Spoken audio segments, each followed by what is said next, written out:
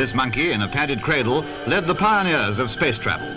Placed inside a rocket, he was one of the first living creatures to ride 40 miles up into the stratosphere. Before humans ever set foot in space, we sent fruit flies, monkeys, chimps and dogs. Now as Sunita Williams and Butch Wilmore find themselves stuck in space for 8 months, let's look at what animal flights taught us about changes in human body in space. Back in 1947, fruit flies were the first to go, launched on Nazi V-2 rockets left over from World War II. They just barely reached space, but the mission was a success. The flies came back with their genetics unchanged despite exposure to space radiation. Their tiny size and genetic similarities to humans made them perfect for the job.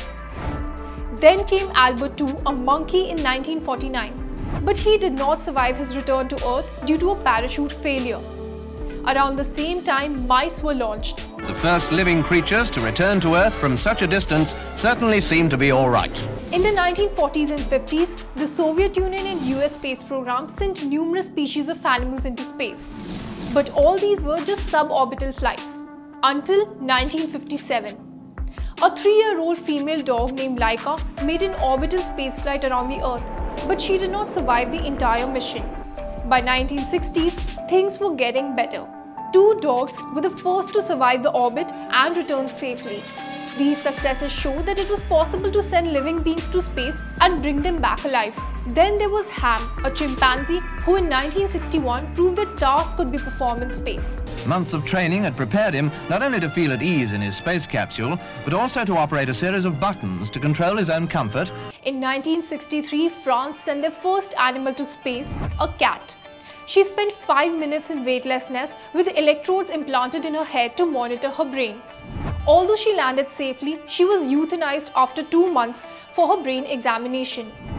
It was later admitted that they learned nothing useful from the autopsy, and no more cats were sent to space. Fish, a spider and tadpoles were sent to space to test if they could lay eggs or spin a web in microgravity. The results were fascinating.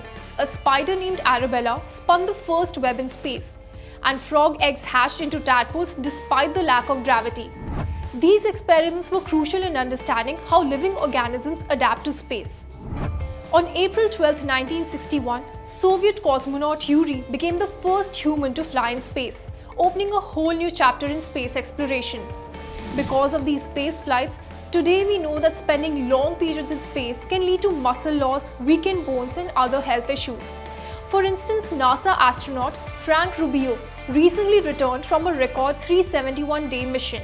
After spending so much time in space, he was so physically drained that he needed help getting out of the capsule. Which is why astronauts exercise for around 2 hours daily using Earth-like routines. A normal week in space is designed to mimic astronauts' routine on Earth as much as possible and consists of 5 days of work and 2 days of rest. Now their extended stay could offer new insights into the effects of long-term space travel on the human body. For more informative videos like this, keep watching India Today News Mo.